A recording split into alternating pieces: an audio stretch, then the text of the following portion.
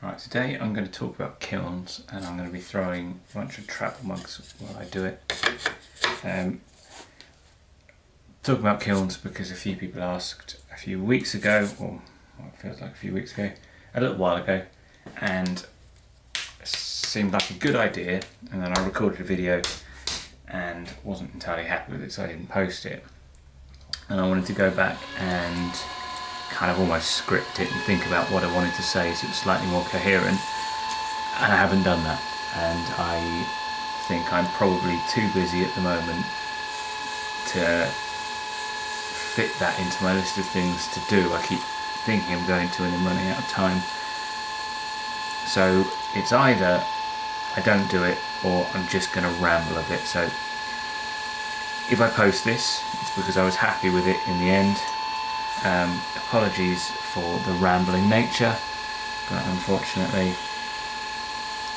things are hectic because we're heading towards Christmas and probably only going to get more hectic. So firstly, I'm throwing travel mugs. This is 450 grams of clay for a large travel mug, which will hold 450 ml of liquid when it's fully fired, and I throw both, well, all my sizes of travel mug. I only have one size of lid, and I made myself this little notched guide, just a it's actually the stirrer for acrylic, but it's basically an ice cream stick, and I've cut 2 notches out so I can tell as long as the wall fits into those 2 notches it's the right size. And I'm going to use the laser to make it a bit easier to keep track of where I am, and I'm just going to throw those while I do it. So firstly, the thing with kilns is there are a couple of different kinds, and they're basically the ones you get in ceramics are either electrical resistance, so just an electrical kiln, and they are, unless they're heavily modified, oxidation only, which means you can't get some of the colours that you can get in reduction firings, and you can get reduction in combustion firings, which is gas, wood, and then salt and soda are, I think they're usually gas, but the salt and soda refer to things that you add to the kiln while firing to change the atmosphere, the chemical atmosphere within the kiln. So it actually vaporizes fluxes, which will then waft around the kiln and change, and sort of create glazes with the clay and change the way things behave. I've never done them, that's what I understand of them. So they are, whereas the others, gas and wood, you're talking about what you're actually burning. Salt and soda, you're talking about what you're adding to the kiln. Right, that's pretty good. So,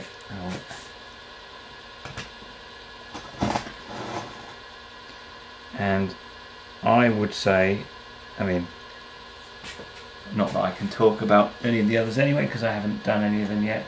I'm looking at getting a gas kiln because I would like to be able to fire in reduction and fire bigger pieces.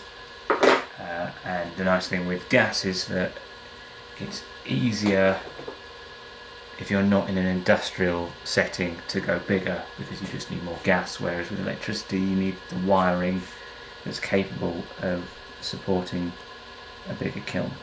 So that is one consideration with electric.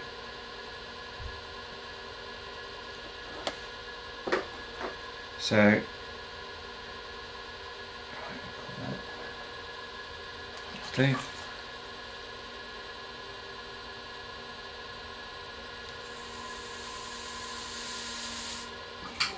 electric kilns aren't actually particularly amazing at heating. What they are amazing at is insulation. So I've got a 60 litre kiln, which is on the smaller side of kilns in general, and definitely on the smaller side for people that do this full time, but actually it's quite a nice size if you're going to fire it often. That 60 litre kiln comes in two options. One of them is a 13 amp plug into the mains. In the UK this is. America has slightly different power ratings, I know, and they have a lower voltage option which wouldn't get this, but in the UK, so 230 volt 13 amp plug, so the same as you'd use on anything else. You can just plug it into a normal plug socket in a normal house, assuming the house is wired correctly, not an ancient one, in which case you might blow the wiring because it's a very long duration of a load. But with the same power that an electric kettle has, that kiln will go up to 1200 C, which is...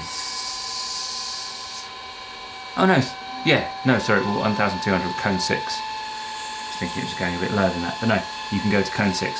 I got the cone 10 version of it, but I've never fired that hot, which is about twice the power, so it's 5.5 kilowatts rather than 3 kilowatts.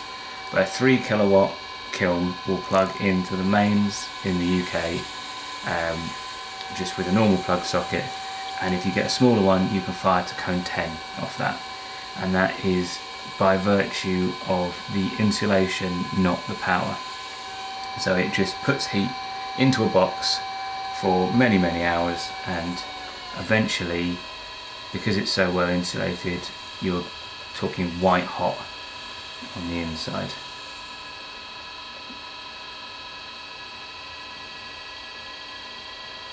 So what sort of size you want to go for as a beginner? I think 60 is quite a nice size.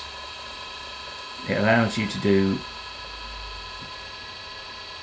up to a decent size of kind of vase and bowl, because you get a reasonable amount of height and width for that. It doesn't take ages to fill. I could get, depending on the height of the mugs, I could probably get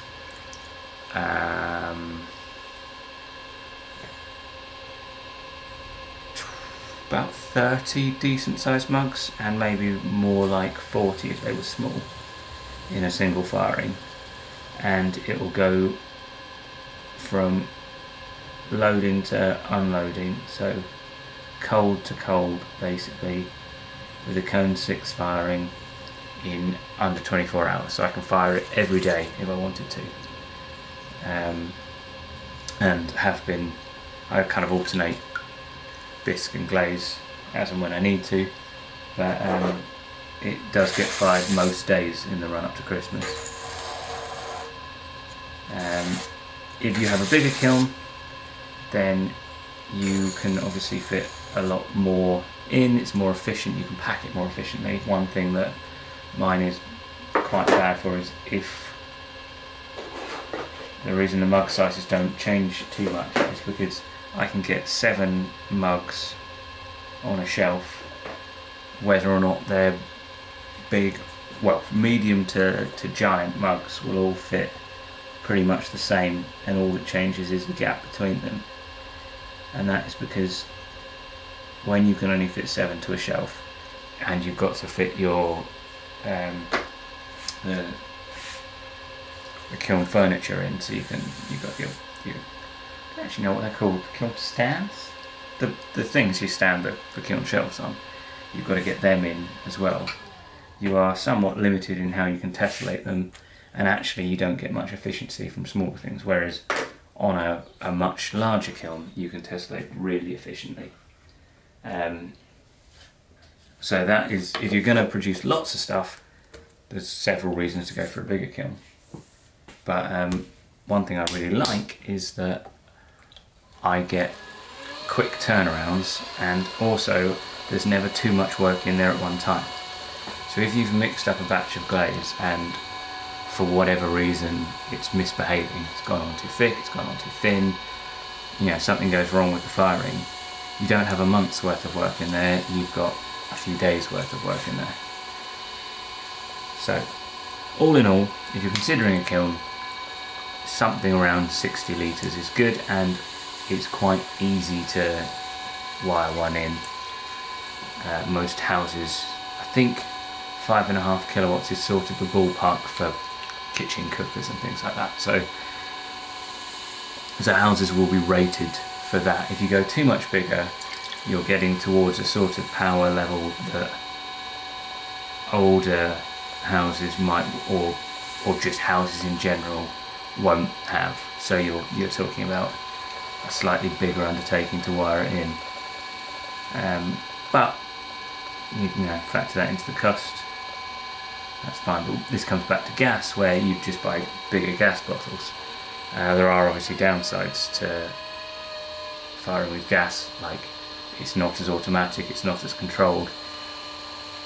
So with my kiln I kind of press go, and that's that. With the gas kiln, as I understand it, they take a lot more watching. You've got to be there and paying attention all the time. And then something like a wood kiln sounds like a lot more work, but they tend to be bigger events with more people. So you do it as a shift rather than trying to fire one yourself most of the time. So all of this is sort of coming around to the, you're going to buy your first kiln, what do you need to know? And what should you go for? I don't really have much in the way of recommendations. I've got a Pottery Craft Comet, and they won't be available in most of the world, I don't think. The one that I'm going to get next will be a scut, but I don't know what, I'll look at the sizes. I think they do one that's about 75 litres, which from my point of view would be great because I don't need to change any of the wiring in the studio. It's slightly overrated for the Pottery Craft one, so that'll slot straight in. I was considering a bigger one again, but I think I would need to run beefier cables here. So the Scut touchscreens look good to me. That's what I'm going to get next, but I haven't yet used one, so that's not a personal recommendation at this point. It's just I think they look really good. And then there's really just a few tips to firings that I can think of. So depending on what controller you've got, you'll have different options. A more modern controller will let you program segments in and will let you set the rate that it fires at. So you tell it you want it to go up at 100 degrees an hour for, well, between the temperature of this and that, and the kiln will do it for you. It's computer controlled, it monitors the power it's putting in and the change in temperature and adjusts accordingly. Older kilns will have a variety of other things. They might have,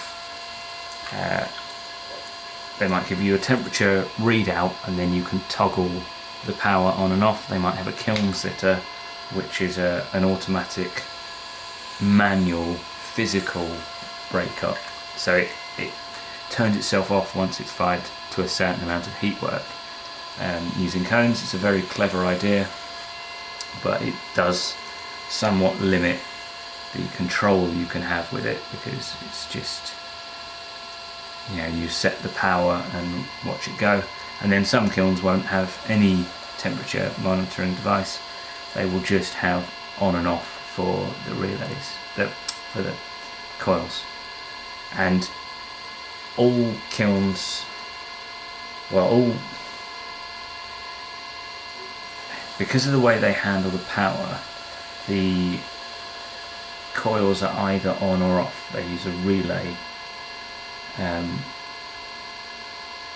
So it's a low power circuit that throws a much bigger switch, which is how they can have a small controller handling such a powerful kiln. So you've got relays, which is what they'll toggle on and off. So when your kiln's working, it will make a loud clocking noise, kind of, and that's the relay throwing on and off. So they are noisy, and then they don't. I thought the computer controlled ones, before I'd ever used one, I thought they might be able to control the power a bit better so it was smooth, but it is literally because of the physical limitations of a relay. It is all done with relays, and the power is either on or off, and they just change how long it's on or off for in a given time. So generally kind of 30 seconds, it will spend some time on, some time off. None of that changes how you interact with them, but just that's how they work. Yeah, so depending on which kiln you've got, you'll have different options available to you, but all of this is going to be said assuming you've got a computer controlled one. My cone 6 firing schedule is very similar to John Britt's E2 cycle, because that's what I started with. And it basically goes 100 degrees an hour to just under 100 degrees and then hold there. I don't think that's part of his schedule. I'm not sure he talks about it at all. But all of my firing schedules have a hold at or around 100 degrees C, and I only change the temperature of the hold. I have it slightly lower on bisque, not because I actually think it makes any difference, because I accidentally fired a glaze firing to bisque temperature for the first time I've ever got the two mixed up fairly recently. So I thought what I'd do is I'd make it so that the hold was a different temperature, so at a glance I can tell which one the kiln is about to fire when it reaches the hold. But the reason you want to hold around 100 degrees, it's generally called candling, from as I understand it, but that kind of refers more back to combustion kilns, because you'd have like essentially a candle flame, is that the work will never be fully dry.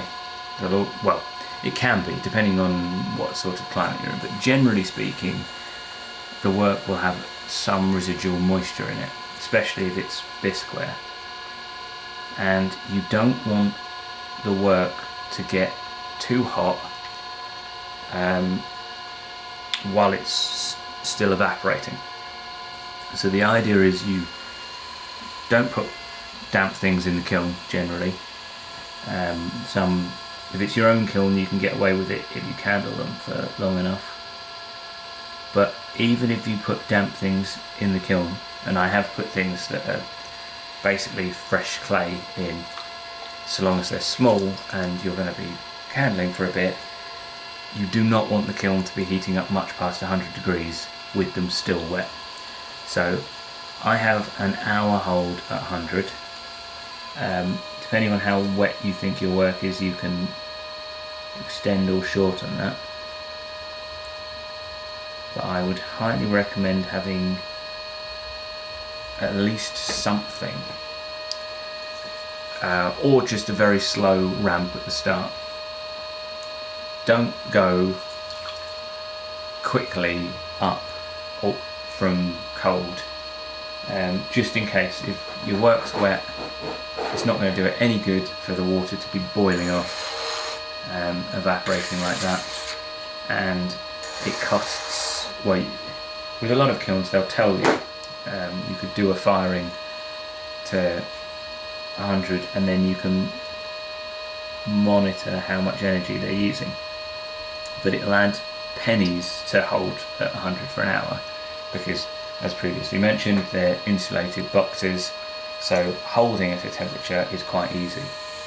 So the extra energy for holding at 100 for a bit is negligible, and it might well save you blowing up a piece. And if a piece blows up, it generally goes over everything nearby and sticks itself into the elements and so on. So really not worth blowing up a piece, especially for the sake of an hour and 10p's worth of electricity. So my firing schedule goes from room temperature to 100, hold for an hour. Then I believe it is about 250 C an hour up to what the kiln reads as 1100 C. I might type all these out in the comments with Fahrenheit conversions, but I can't do it in my head. It's never made sense to me. Yeah, so up to, you're basically aiming to get to about 100 degrees below peak, and that's when the rate becomes important. And once I got to 1100, which is approximately, I don't quite go to 1200, but this is all kiln dependent because I don't know if my thermocouple is reading the same way your thermocouple will read. It's quite possible that 1200 on yours is actually 11, I go to 1170 at the moment. The relevant thing is what the cones read, and I'll get into that in a second. But yeah, so I go up to approximately 100 degrees below peak. That's the point at which things start melting. All your organic things have burnt off at this point. So now you want to slow things down and go up. I go up 50 degrees an hour for the last little bit. It's about an hour and a half for mine because I'm going up to 1170. I mean, obviously alter that to suit whatever your kiln needs to hit to drop the cone that you want the way you want.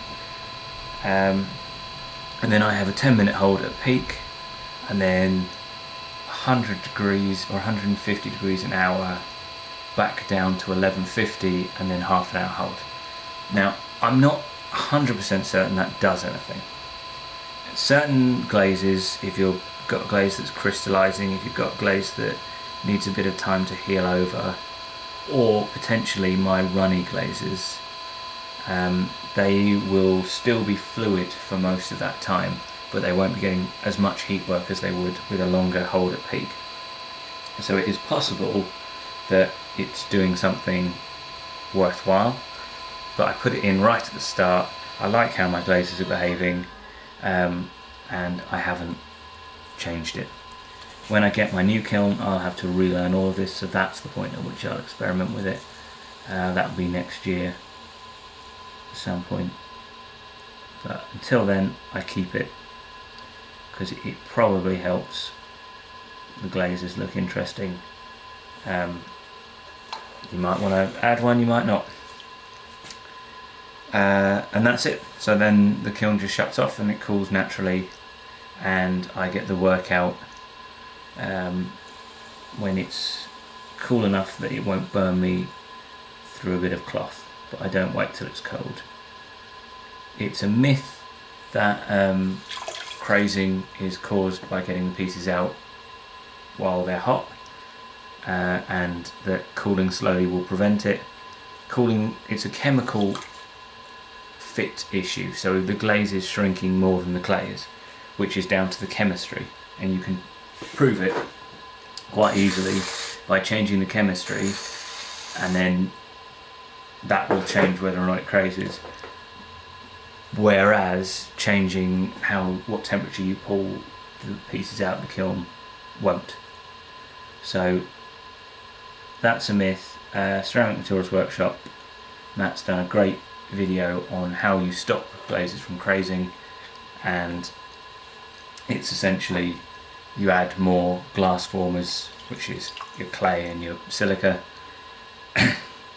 The downside to that is that if you've got a glaze that you like the look and behaviour of, adding more glass formers will change the way it looks and behaves. A better solution is to find a clay body that fits the glazes that you like, which is what I did, and that's how I discovered this clay. You can obviously adjust the chemistry of the glaze, but you might never get the glaze to look the way you want after you've done it. Right, so cones. Cones are, I've mentioned cones a few times as temperatures, what cones actually measure are heat work, and they are, by the way, that's all the travel marks I'm showing. I'm now just doing miscellaneous other things. They're a very clever concept. Cones are basically a glaze fired to cold. So if you ground up a cone 6 cone and fired it to cone 10, you could apply it to the outside of a piece and it would form a glossy glaze. And it's basically how they monitor how much heat the kiln has received, is because they're just starting to get soft. And it's all down to the chemistry. Again, Ceramic Materials Workshop, there's a great video on, I think this one's free, certainly in the lectures, on the chemistry of cones. And you can see what they did to get cones to work incrementally, and why the temperatures are slightly weird. Like, you look at the the temperatures that Orton say that their cones represent, and the jumps are irregular and not how you would design it if you were designing for the jumps. And the reason for that is that they each cone represents a specified step in chemistry rather than temperature. So they are a glaze, and they are a glaze with, as you go up in temperature, increasing amounts of glass formers to flux, so they don't melt at the temperature. They're softening, but they're not melting fully at the temperature you fire them to. If you overfire one, you'll see it forms a glossy puddle, and that is because it is just a glaze that's been set into a physical cone shape. Unfortunately my hands are a bit grubby to go and get one, but if you've seen them, they start off, the freestanding ones start off like that, and then as they fire they bend, and that's how you can tell how much heat the kiln got. And the really interesting thing with cones is, again, it's not temperature, it's heat work, because the two are very similar in a lot of ways but not the same. So what you want to know is how melted your glaze has got.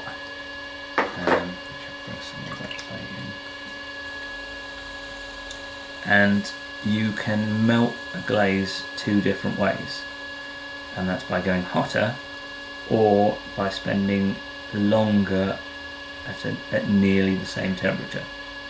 So that's where that last 100C comes into play, is depending on the rate that you travel that up, Autumn will tell you your peak temperature needs to be different to hit cone 6. So cone 6 is actually a range of temperatures depending on the rest of the firing conditions, because it's measuring the overall amount of heat that the work got. So going hot but not as hot and staying there for a while is worth going significantly hotter and then back down quickly, because the cumulative effect is the same. The resulting glazes would probably look different, but the clay will be similarly vitrified, assuming the heat distribution is even in the kiln. And that's another reason you want to go slowly for the last bit, is that it allows the heat to spread evenly through the kiln. It's worth putting cones in periodically, even if you don't do it every firing, just to check that your schedule is hitting the temperature you want. It's all relative. You don't need to fire to exactly cone 6 or cone 10 or whatever. You can go a bit over, a bit under. Glazes work over a range. People say this is a cone 6 glaze, it might well be a cone 5 or a cone 7 glaze, and it'll work at cone 6, and you might find they work better or worse, slightly hotter or colder than said. But yeah, you don't need to be too precise with that. What you want to be is reliable for your own records, your own consistency. So worth being consistent for you, but don't worry too much if you fired something to cone 5.5 or 6.5. If it looks good and it's behaving the way you want it, then it's probably fine. You don't need to be too high up on that. With regards to firing evenly, part of that is down to distribution of work through the kiln, and you might find that your kiln has hot and cold spots. For me, the bottom shelf is about half a cone colder than the top. I don't have a downdraft extractor. Mine extracts near the top, so there will be a thermal gradient. Some kilns deliberately go out of their way to try and reverse that, or have bigger elements at the bottom, or the several thermocouples to make sure the heat distribution is even.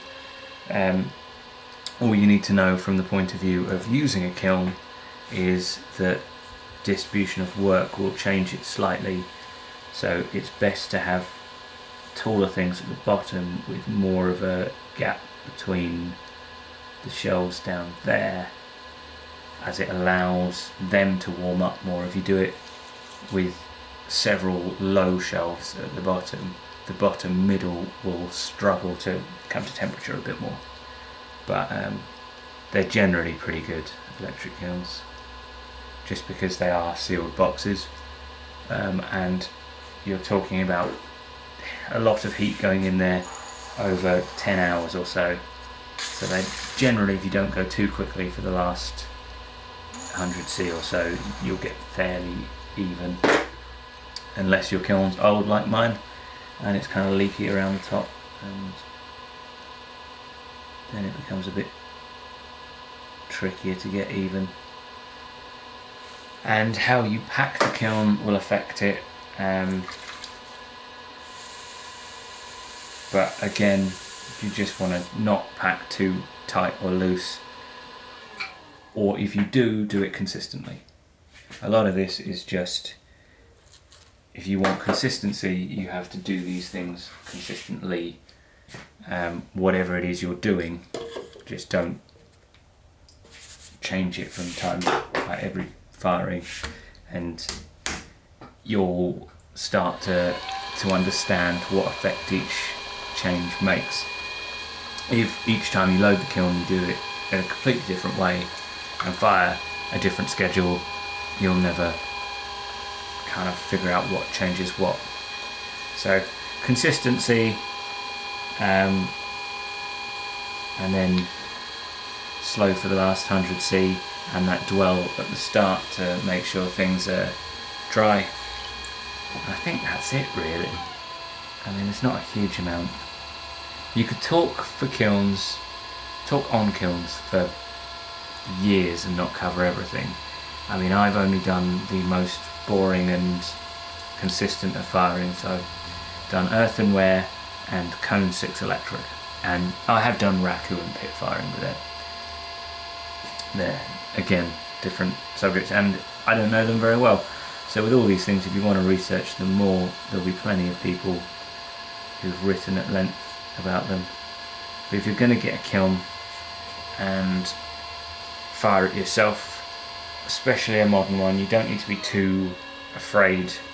They have a lot of safety features built in, and so long as it's kept in good condition, it should fail in a very boring way rather than burn your house down. But obviously they can burn your house down, so treat them with a degree of respect, and just when you find a setup that works for you, don't worry if it's not what works for other people.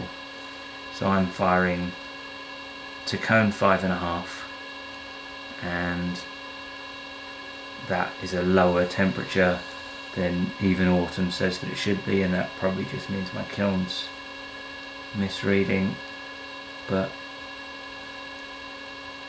it works reliably.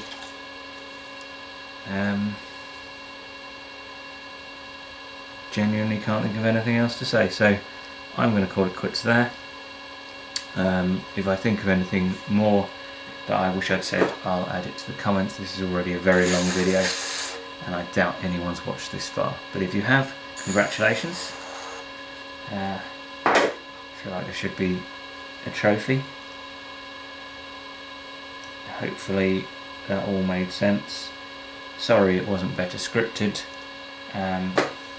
but I'll hope to, after Christmas is over, come back to some of the topics I've touched on in the run up to it but not done as well as I want, and I'll do them a bit better, and I suspect this will be one of them.